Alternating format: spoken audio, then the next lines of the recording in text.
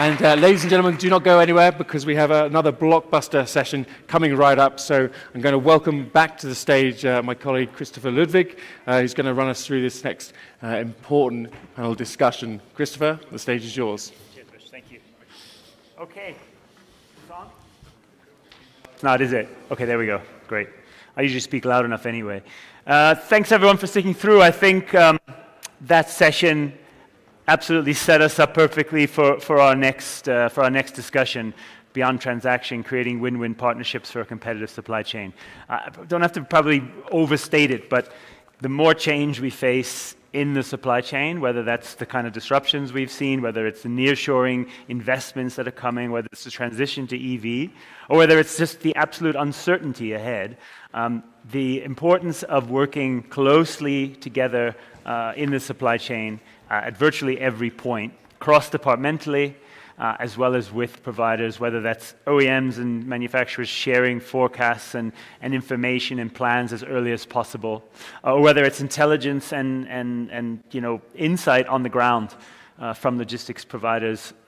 It's all extremely valuable, and in this session we want to explore more about how to build and maintain those relationships beyond transactions, beyond just what's in the contract, to really build the relationships that will define the Mexican automotive supply chain in this time of great disruption.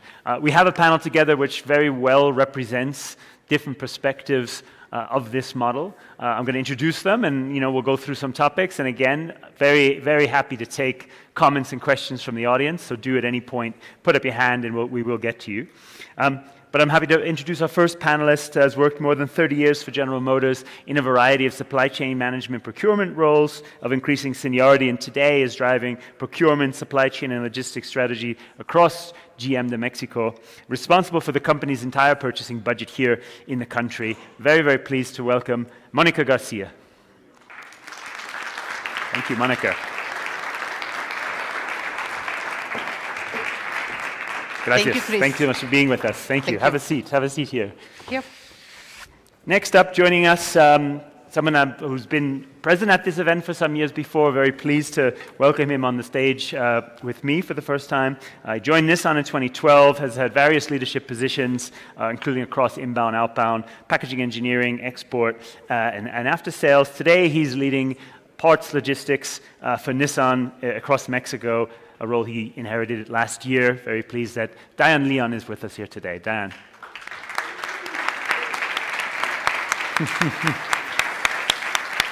And I hear some fans in the audience there. That's good to hear. Next up has over 35 years experience in logistics across the US and Mexico, more than 20 years in rail and intermodal, later commercial director of some very large 3PLs. Today she's Chief Commercial Officer for Jack Cooper Mexico, and not planned but perfectly matching Monica on stage, Julie Luna from Jack Cooper. Julie. Very nice. Thanks very much. Great to have you. And also joining us, worked across a variety of roles in companies across freight and vehicle logistics. Joined Penske in 2019, leading operations for several major customers, and today, Director of Operations for the Freight Management Business Unit at Penske. Very pleased that Eric Reynoso is with us now. Eric.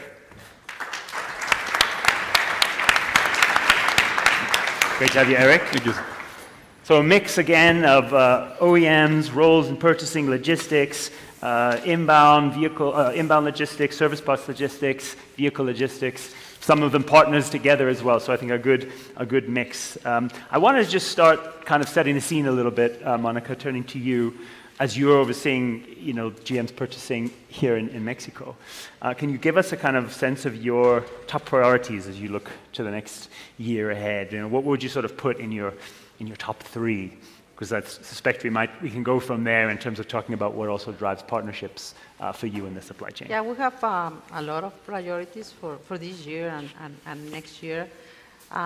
In line with our vision of zero crashes, zero emissions, and zero congestions, we as GM want to strengthen our product portfolio through our 4 brands. We have presence in ICE vehicles and electric vehicles. In fact, we introduced 3 electric vehicles this year, the Blazer EV, the Equinox EV, that are assembled in our Ramos Arizpe plant in Coahuila, and Homer EV. We also want to ensure that our plants in Mexico continue to be leading in manufacturing. So to achieve that, we are working to build a resilient supply chain, and also security capacity, logistic capacity, because we want not only to build the vehicles, but to ensure that we can deliver those vehicles to our customers in an efficient way. We also want to continue to strengthen the business relationship we have with our suppliers through open communication and transparency in the way we do business. And last but not least is we want to achieve our vision of zero emissions. And we want our partners and suppliers to get engaged to find new ways, sustainable ways to achieve this future that is, well, really not a future, is now here. Yeah. Those are basically the top priorities we have. Yeah, and I wanted to start there just because I think that you know, understanding the strategic priorities of your customers for sure is an important way of defining how you work closely with them, as we'll go the other way around. But Diane, things that you would add from a Nissan point of view in your role, what are you setting as some of your key priorities over the next year? Well, same, there's a lot, but specifically talking about partnership, as long-term partnership, those relationships where we can rely each other, that we can trust each other, and we can build each other. The nearshoring topic, it is a responsibility together. Mm-hmm. So we need to take an eye in everything and look for that. The second priority is to provide visibility together. We need to know, well, we don't know what is going to happen, mm-hmm. but when it's happened, we need to be aware, everybody, not only the logistics side, the supply chain completely. So I think that's a second priority. And the third one is a stable supply, mm-hmm. together, once again. Together we can create that stable supply, looking for the right buffers when we need to have it, looking to streamline or lean the operations in other side, but the stable supply is what we are looking right now. Excellent. So again, a good picture there between strategic shifts that are happening, as Monica described, you know, in building EV, reaching for sustainability, and then the resilient topic, as you alluded to, which obviously clearly in terms of the stable supply chain, which we want to build together. From the service provider side, partly in reflecting on what you've heard from customers or potential customers, what are you setting out as your priorities for Jack Cooper, Julie, starting with you, and how that connects to this topic of partnership as well? Yeah, for sure. Yeah, at Jack Cooper, Mexico, you know, we're finished vehicle logistics, so we're at the tail end of this supply chain. So it's very important for us that we remain adaptable, you know, whether it's a change in the competitive landscape or railcar supply, whatever the case may be. We're also expanding services, you know, in the U.S., we are a very big car haul carrier, Madrina Company, mm-hmm. and so we are launching that service in Mexico in 2025. And then looking very hard at what I would term as new solutions for old problems. You know, and the Mexicali option as a railhead will come alive in 2025 as well and provide good savings opportunities for OEMs. And so we're very excited to focus on those priorities. Absolutely. Yeah, good reflections as well, I think, on matching some of the priorities we heard from the OEMs as well. Eric. In our case, Christopher, thank you very much. We recently redefined our pillars in the company, so we select 3 different pillars, and I guess these pillars are really doing a match with these priorities. The first one is to understand what are the needs of the customers or the partners, the business partners that we have, in order to have the right services in our portfolio or add new services to our portfolio to solve the new problems that they are facing right now. The second one is to have the best team. In our case, the biggest asset in our companies is the people. Yeah. So we are investing a lot to have the best team with training, with motivation, you know, and ensuring 100% of the replacements are coming from our own team, mm-hmm. you know. And the third one, and I believe it's the most important thing, is the information. We are developing new tools to get information for the customer, for the system the system that we have, the system that are using our customers, that don't belong to them, to put all together in the same platform and to share information, to get information on time, in real time, available for all the customers, to help them to take the better decision in the right moment. I think are the three priorities that we're following right now. Thank you. Excellent. We've heard this, I think, actually from several of our panelists already, Monica, in terms of nearshoring that we see happening in Mexico. And you obviously, with launching EV production and building up your supply base more, there's obviously relevance there. How do you see that as a topic in terms of how you're working with your partners, in terms of building that resilience that you perhaps alluded to? And which areas do you think are most important to develop further? Yeah, of course, nearshoring is really important, and GM has been working for more than over a decade to locate our suppliers closer to our business, to our manufacturing plants. And this has been a strategy that has succeeded in developing the supply base in Mexico, reducing the risk and the complexity of logistics. And just to give you some numbers, in over 10 years we have triplicated the annual purchase value here in Mexico. This year we are buying around $28 billion from more than 650 tier 1 suppliers in Mexico. So this nearshoring or localization, that is not new for GM, and we have been working on this for a long time, and there is a strategy that we are going to continue work to build a resilient North America supply chain. And we know that this growth requires investment from both public and private sectors, and I think we almost work together if we really want to capitalize this opportunity here in Mexico. In terms of areas of opportunity, of course, there are several here in Mexico, and some of them were mentioned yesterday in the panel regarding energy, infrastructure, capacities, and so on.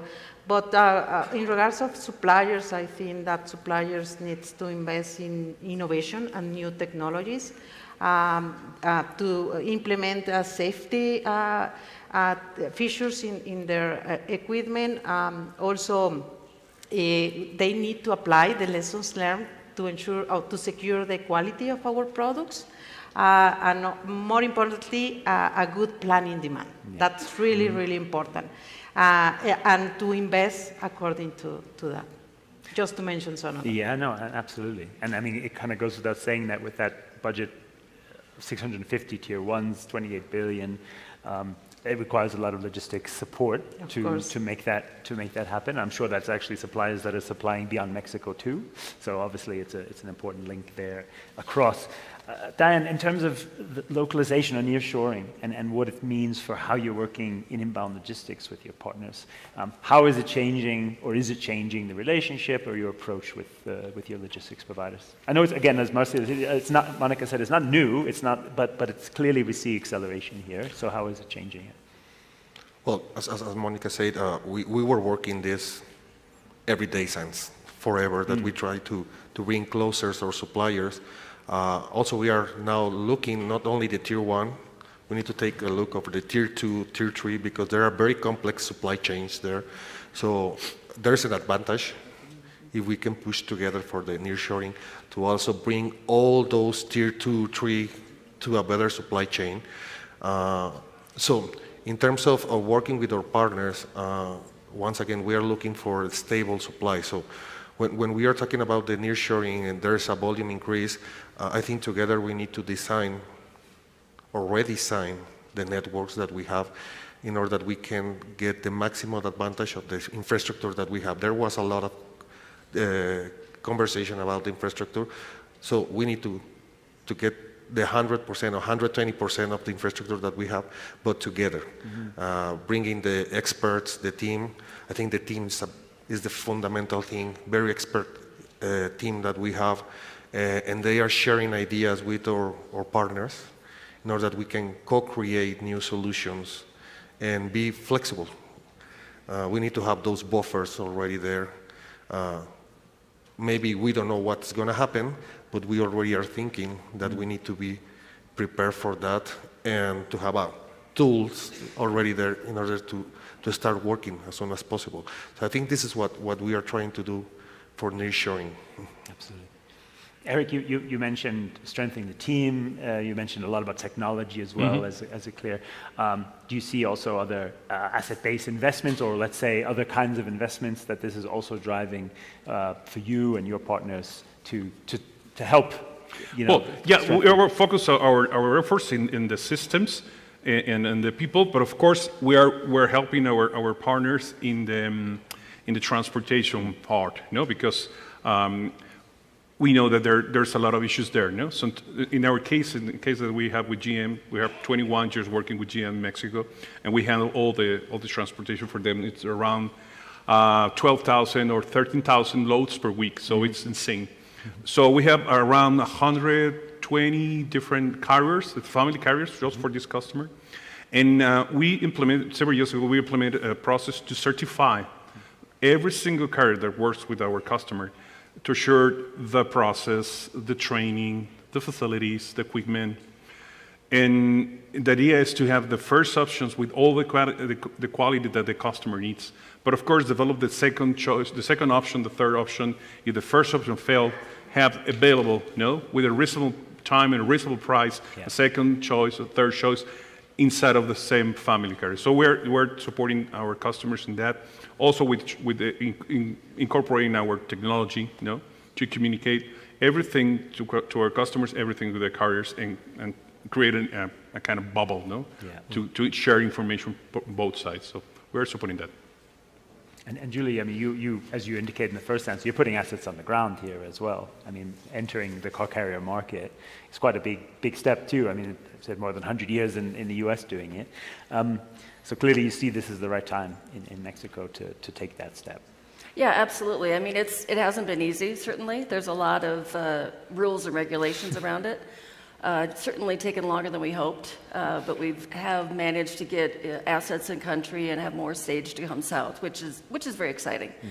But I think from a nearshoring perspective, the landscape has changed so much from a manufacturer perspective in Mexico. You have a lot more competitors out there for the same space. And I think from a service provider perspective, it's important to listen to the customers, understand what their pain points are, and then look for new solutions. The ports have been always been, a challenge, but in the last probably 18, 24 months, it's been much more so. So looking for new solutions and trying to really listen to the customers and bring things forward that can help them, save time, money, and get to market faster. Yeah. Diane, that sort of builds a little bit on what you were mentioning in terms of re-engineering your footprint and to take more advantage of that. How are you doing that together with your partners? Are you kind of inviting them into that process, if you like, to reinvent areas of your network? The first thing that we are doing is, as I said, Nissan has been working with long-term partnerships since many years. So I think now we are having these benefits that we have a lot of trust, we have a lot of transparency in what we are seeing. The teams are open, so the conversations are very organic when we are trying to solve a problem. There is the trust that everybody can put something on the table and we can discuss and rebuild from that. And as well, we dare to test, fail, and learn, and try once again. I mean, running the PDCA, I think there's something that we have very good right now with our partnerships, with our strategic partnerships. In the session before, they mentioned a little bit about strategic partnership. So we need to have that, and we already have that. So those co-creations that we are doing from the 360 degrees view, it's very good because cannot only have the transportation, you need to have the customs, you need to have the port, you need to have everybody looking for a solution, and the teams are brilliant. So they start creating something very new that seems like, okay, everybody we agree on that. So that's what we are doing right now, creating together. And it's a good point. And Monica, you also said one of the priorities, with providers would be that, or to recommend to invest in innovation and focus on innovation.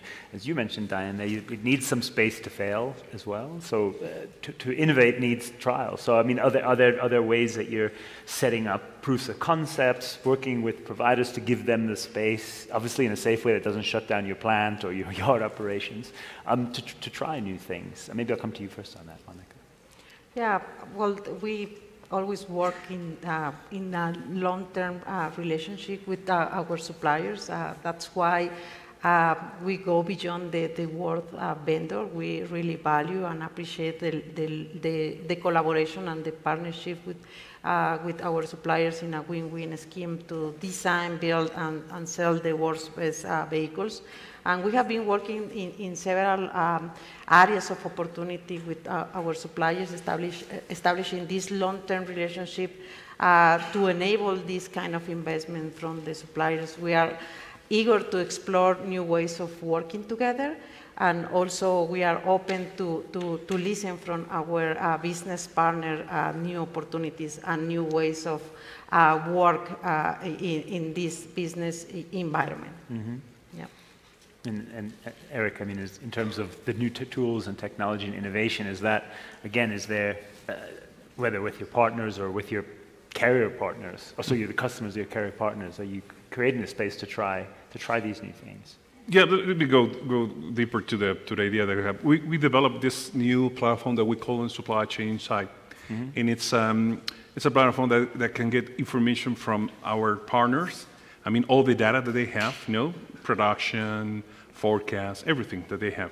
And we can combine that information with the system that we have, the track and trace, the transportation management, even the warehousing. And also we can add information for other providers that are working in the same network. If there are other companies providing another service, we can add it in the same platform. The idea to have this tool is to have all information in the same place, create dashboards to show what's going on in the real time in the operation, and full access to the customers and to especially the partners to take decisions, to analyze the information and take decision in real time. Because sometimes we plan it in advance for 10 weeks or for many times. But the changes are every single day. We have problems with suppliers, we have problems with the ports, with the network, whatever. So we need to resize every single day on the network. If we have that information online, available for everybody, we can take decisions that they can save money, they can save any line stop or wherever disruption in the operation. And at the end, that's the goal. The goal is to continue producing, to continue having the product in the real time. So that's our collaboration in this. Absolutely. Monica, you mentioned in scaling up supply chain further, it obviously requires private and public investment and partnership. When you do look to, and we had the session yesterday, of course, with kind of focusing on different areas of government policy that could support, what would some of the priority areas be, kind of more on the public side, on the government side, be they policies or investment that you think would really help the supply chain for GM in Mexico to meet those goals that you've set? Yeah, there are some concerns to maximize the nearshoring trend, and just to name some of them are energy, more stable and reliable energy is imperative.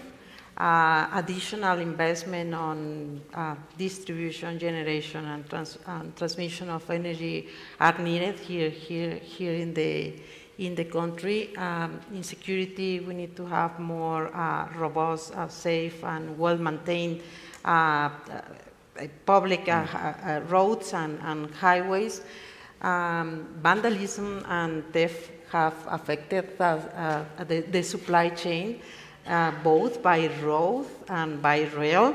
And that is impacting the delivery times to our customers and generating losses of millions of dollars. So we need to have that security and certainty here to transit our vehicles and our inbound material, of course, infrastructure on the roads, in highways, in the ports, and well, that's some of the key areas, and we have had several meetings with the past administration and with this administration, and we are working and we need to collaborate further to improve this situation here, because that's really, really important. Yeah. And that is the key focus if we really want to maximize and capitalize that opportunity that we are here in front of us. Yeah, absolutely, and that perfectly complements what we heard yesterday from Lizetta at Toyota as well. Julie, obviously in a more focused way, you alluded to this before, just bringing madrinas and building up a network here in Mexico. There's a lot of policy and regulations you need to navigate. There's also other questions on let's say, wider rules that may or may not come into force.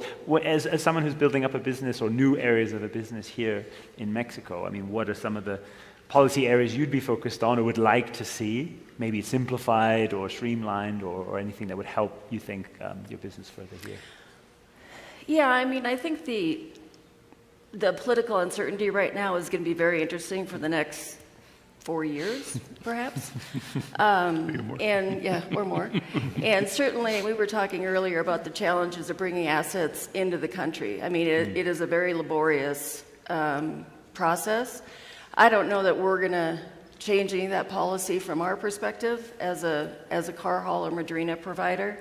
But I do think the more the two governments, you know, the USMCA, all the you know, pending changes, if there are any, I think the more transparent they can be, the more it's going to help us, you know, be a good service provider and get ahead of it, because it just all the process takes a long time. Absolutely, absolutely.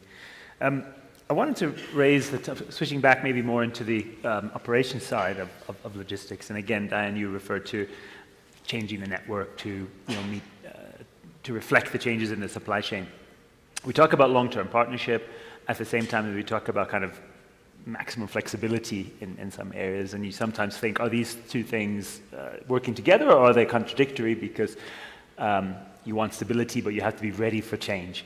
And I wonder how you work with your partners in that way. How do you kind of set the, what's the word I'm looking for, kind of set the foundation for that flexibility, even whilst providing some long-term stability in the way you work together? How do you balance those things? It's a good question. Because uncertainty, nobody wants uncertainty, but we'll live with the logistics, so certainty is our daily base. So I think when you have this good relationship, and this is what really means a strategic partnership, is to be, how to say, to be capable to work with that uncertainty. So for sure, you need to have a long-term relationship where you are looking for a volume, looking for a specification, but as well, as you trust with your partnership, and in the case of Nissan, by example, we do regionals now across all North America, Mexico, negotiations or specifications. So what we are looking is, okay, we don't know what is going to happen, but we know that this is what we need to be looking, and whatever happened, we both need to be able to be flexible. We know that we will have challenges together, so we put it from the beginning on the table in order that when it happens, we have the option 1, the option 2, or the option B, and we just need to take it. And as the final goal is our customers, I think we dare to do that. And we are able to have this uncertainty, but we accept it, we embrace it. So this is how we are looking. And a stable foundation, but also look how we need to move along the peaks and the valleys. So there's a certain amount of almost like a capacity bandwidth in a way we need to be able to flex up or down, recognizing that. Eric, just because you raised the point on all that information flow and being able to see sort of more, I guess. I mean, how does that feed into the way you work flexibly with your partners? Yeah, of course. Anticipating what might... Of course, in one hand, we want to have long-term contracts, no? Of course, because if you remove that item of time in your mind, you can focus all your creativity to improve your services, to bring more innovation, and to improve everything.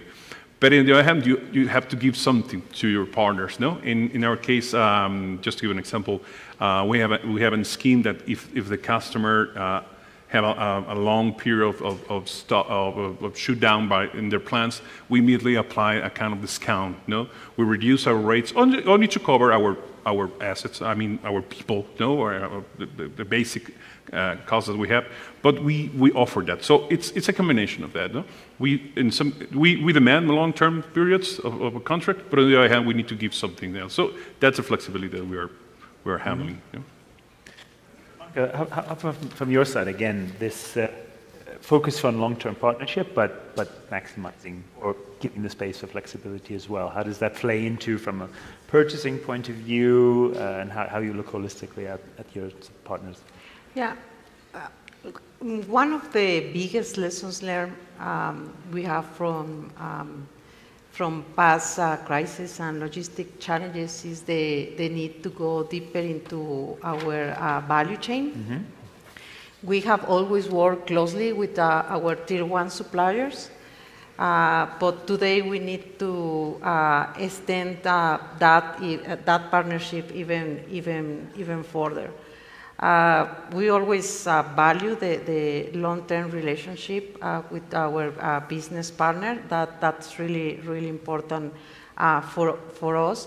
And well, basically, we are working together, and we want to maximize that collaboration. And these challenges has driven GN to pursue deeper collaboration and long-term strategic partnership with some of our suppliers. So that is really important for us. So we learn where to be lean and where to be robust in our supply chain. So I think that by providing this long-term relationship to our suppliers, we provide certainty and continuity on the relationship, and they can invest wherever they need or whatever they need to invest. And we are open also to have that flexibility. So we can be flexible. What is important in this kind of partnership and relationship is to have this kind of open communication. That's really important.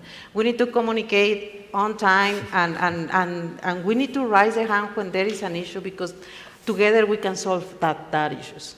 And not to wait until there is a crisis to react, and that's basically that we are trying to have in this long-term partnership and long-term relationship with our suppliers.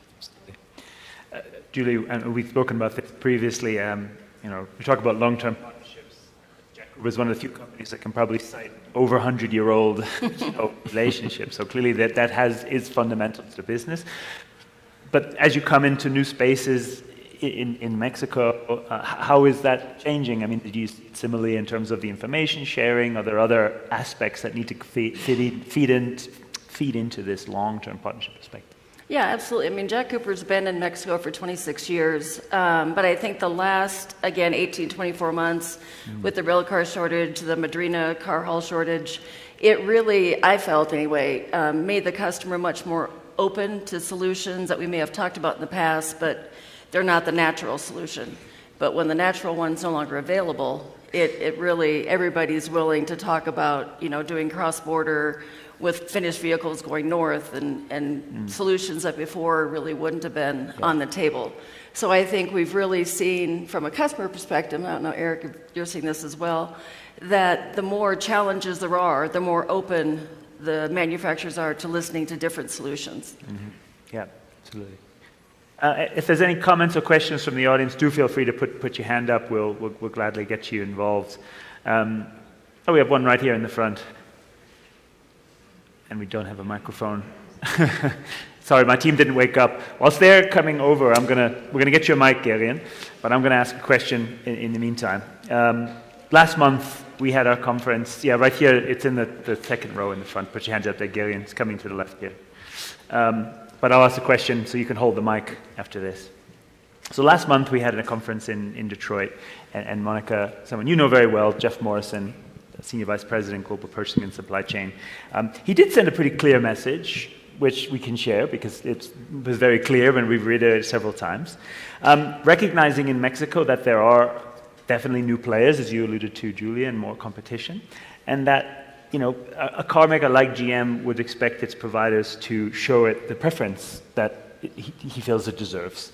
And I think in other words, when it comes to the space and capacity, etc. Following on that, I just thought I'd ask you, how are you working with your partners here, imports, rail, etc., to maintain that preference? Because obviously it needs to go two ways, right? You need to maintain being preferred, if that makes sense, as well as your partners showing the respect from that. So how are you doing it locally on the ground? Yeah, GM has been in Mexico 89 years. Mm-hmm. We are #1 producer, #1 exporter of vehicles, and that means stability and continuity of our business. And this is basically what GM has been provided to our suppliers.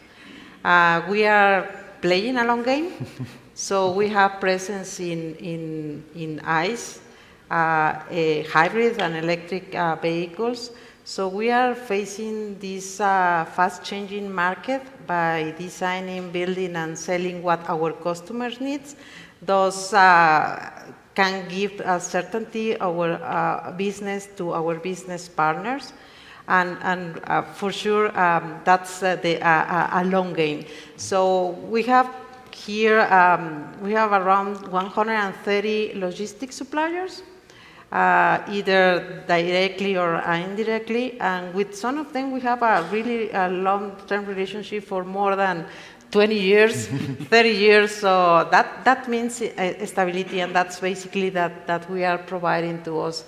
So we are here to play that long game, and certainly we want to have that preference as we want to continue being the preference customers of our business partners. We rely in that partnership and collaboration within this increased competition. So the relationship we have built during this long time is really important for us, and that's why we continue to be the preferred customers of our business partners. Yeah. No, I mean, I think it's an important point. I don't know if anyone else has any reflections on that thought in terms of maintaining yourself as a customer or a provider of choice, and what you're considering it in this context. I mean, any times you want to add anything to that? No, 100% agree. I mean, when you are focused on how I can be the best customer, the things start changing. We have open ears. Certainly, we are not the experts in everything, so we need to bring everybody together and start. If you are the expert on this, please let me know. How can you do it differently, and we can create together what it is needed. And I think that's the spirit that the industry is following right now.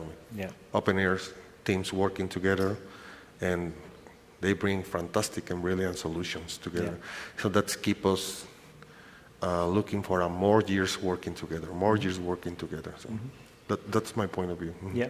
No, great. Well, maybe we can go to the question that we had from the young man in the second row here. Perfect. Thanks, Chris.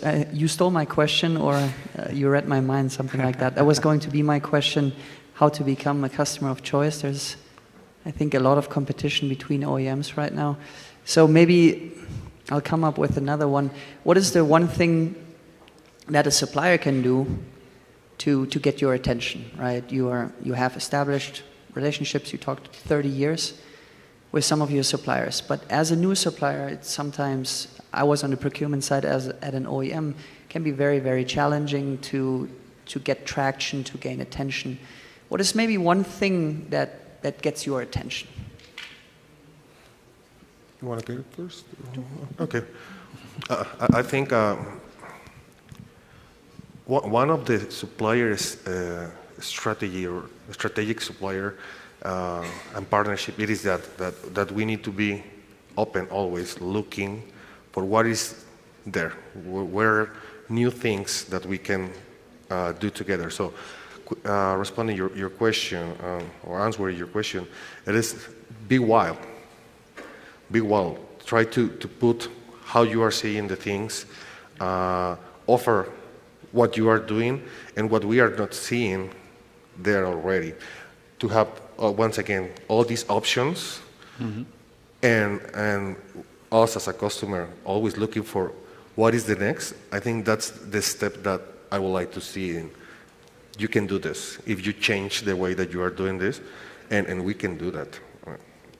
From my point of view, that's something that we are thankful when we receive some wild options to doing something. Now go a bit wild.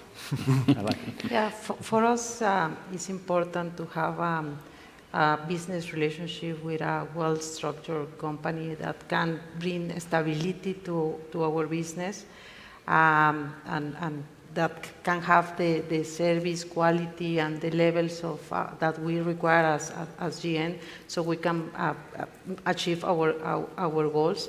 But also, when we say a structured company, is because we are looking also for new ways of working together. So innovation, technology, something that they can offer that can improve our network design, the service levels to our customers, and also, of course, that they can be that they can bring also profitability and rentability to our business. So that's really important for us. We are always open to hear from our suppliers what is happening in the market, to bring these kind of ideas. So we are eager to find new ways of working together. So if the suppliers have that ideas, we are really open and eager to find that. So because we want to focus on that. Thank you. Maybe, was there another question in the audience? Sorry. No, I didn't see a hand. We did talk a lot, we've just been talking about how to be a customer of choice and understanding better ways that providers could work with you or get your attention. And maybe turning back to the providers, you know, what sort of, what are you doing or what do you think you need to do to be the provider of choice and therefore also, you know, therefore catch their attention? I'll start with you, Eric, and then go to Julie. Well, in our case, we don't have assets, no, because we are a logistics provider. So our biggest asset is our people. So we're investing a lot in that. But on the other hand, when we chose to work with many different carriers, it's the same that our partners looking. No, we're looking companies with a well-structured, good service, but the most important, commitment. No, because sometimes we receive small companies with not a large structure, but a lot of commitment, a lot of energy. And we decided to work with them. There are 100% goals, no? We found the goal there. In some cases, we receive big companies, no? They have a lot of trailers, a lot of infrastructure, but they don't have the commitment. And this is a very particular sector. The automotive sector is completely different, no? I don't want to talk about bad about other sectors, but the automotive sector is, in my opinion, is the most structured sector in the industry. And it requires a lot of commitment, requires a lot of compromise, and requires a lot of quality because any change, any fail affect the entire network. You know?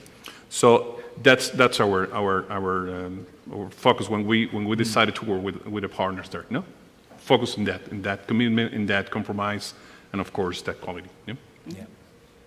Anything to add, Julie? Yeah, and I think from a Jack Cooper Mexico perspective, the key is always listening. You know, understanding what is the customer's issue, you know, what service can you provide that's unique. And, you know, if you look at kind of the locations, we've gone from 3 to 11 and expanded a lot of different services just by listening and understanding kind of what their issues are. You know, maybe it's a government change and Repuve process, you know, whatever it may be, but finding and bringing solutions to the table that make their jobs easier, I think, is really the key. We're coming close to the end of the discussion here. Maybe one of the topic I thought I wanted to just pick up with you, Monica. You mentioned right in the beginning in your priorities, clearly GM's strategy to build zero-emission vehicles and electric vehicles, and we see it clear in Mexico. We have important EV assembly and production coming here. Are there things that your logistics partners can do to help with this transition more? Because, you know, we talked about it this morning. There are greater weights, there are requirements for charging. There's a variety of things we need to keep in mind, along with, let's say, the challenges in the supply chain itself. You know, what are things that you would like to see from your partners to help further in that transition? Well, we want to listen from them, and that probably a message that I will send to our business partner and the suppliers here is that we want open communication. That's really important. If you are seeing innovation or best practices in the market, please bring those ideas to us. We are eager to explore new ways of working together, and we know that this business require to invest and to stay ahead of the game, and we encourage our suppliers to invest in new technologies, innovation, to improve the network design that we have and the service we have. And we also encourage our suppliers to challenge the way we are doing things. That's really, really important, because in that way we can improve the service levels and also the profitability, and also to encourage our suppliers the use of cleaner technologies. So that's it is also important. That is also part of our priorities. We want to change this work and to achieve the zero emissions target that we have, and so we want them to be our partner also in that matters, and we want them to be engaged to find new ways and sustainable ways to work together. Yeah, absolutely. And maybe just well, there's a last question there we can maybe take from the audience. I'll take it to the floor. I would say the young man, but... Not anymore, thanks. Maybe when I started coming to these things. So Matt from NORAD up in Davisville. You mentioned a lot about bringing ideas to the team that you guys lead, but with so much turnover within the ranks, and I think we're going to talk more about that this afternoon, but how do you recommend a supplier get to the right person? Because if you bring the right idea, but that person's, you know, in charge of truckaway and not ports or whatever, like how do you get to the right person? Is there a way you could start to share more information about who's in charge of what in a more timely basis? Yeah, your immediate contact, that it could be the buyer, that could be the right person to bring these kind of ideas. That is an immediate person. We are having this kind of conversation within our teams, and we are trying to review these kind of ideas that our suppliers are providing. We also have a system in which our suppliers can provide those ideas through GM. And that system goes directly to our the specific department, or the department that is in charge of that specific suppliers, and that's basically that we are reviewing. If you don't have an answer, I suggest that you can go directly to the manager or to the director to review these kind of ideas. Believe me that we have this door open policy, and we are always happy to listen to our suppliers, especially if they are bringing to us these kind of ideas. And that kind of echoes that was going to be my last question to you, Diane, and because you used the word earlier that I like, co-creation, you know, and how are you trying to ensure more doors to open for the co-creation, ensure that the ideas get to the right people, the space is created, to hear, listen, and try? Maybe that could be following on from that. From your side, what will your comments be? I think when we are talking about try to co-create or solve whatever we want, it is to have this mindset of one team. If we are looking as a one team together, I think beyond the win to win, it is happy to happy. So everybody's happy when we are doing the things.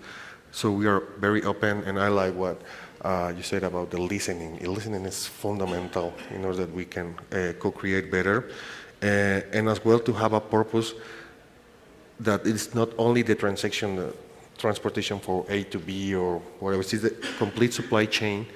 And I think the final goal should be how we together create experience, service or service experience for our customers. So customers in supply chains, everybody, it's a production plan, it is our team, it is everybody. So if we have this mindset that together we can create an experience for them, that's like a whiteboard. Mm-hmm. And we can there and we can feed back together, because not all the ideas will be successful, but we'll learn from that. So I think that's a good mindset from Nissan and a regional and global perspective. Yeah. And maybe just for the providers to comment finally on that, are you finding the right channels to share the ideas and to co-create with your customers and potential customers? Are there ways that could be better facilitated, Julie? Is this where I'm supposed to put a pitch in for your conference? Oh, yeah. you took the opening, actually. No, but truly, I mean, the last couple of days it has been great to connect with old friends and new customers and new partners. And yeah, I mean, we've been in the industry in the U.S., as you said, for 100 years and here for a couple decades. So it is always evolving. I'll give a lot of credence to the turnover comment. But I think a strong relationship can withstand a lot of things, and networking, of course, which is what your forum's all about, certainly. Yeah, no, absolutely. Thank you. I wasn't actually trying to push it, but it is appreciated. Eric? It's the same. So we have a lot of experience with all the partners that we have in the industry. So we share information between all the teams that we have working in every single customer, and there are ideas that they are generating, like something Ford that we apply in GM later, or Nissan, or BMW, or wherever. So it's just to share information. Mm-hmm. I'm a really fan of the bike races, and there's one company that already won the last 2 years every single race, which is Ducati. And they have eight bikes in every single race, and they share information. It doesn't matter if it's one team running for the house or another team running for another team. They share every single training, every single race. They share information, and that's the key. No? Yeah. Share information. If I improve, you improve. No? And that's the key. And we don't have any problem to share with all the partners. Yeah. Well, there I will use the opportunity to stress that is indeed one of the main reasons that we put forums like this together, where we have platforms and publications like that, exactly to hopefully share the information that we can as best as we can to help you share even better.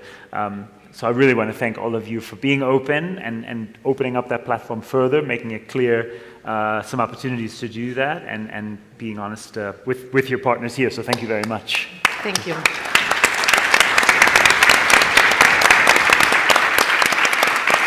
Thanks very much to all of you.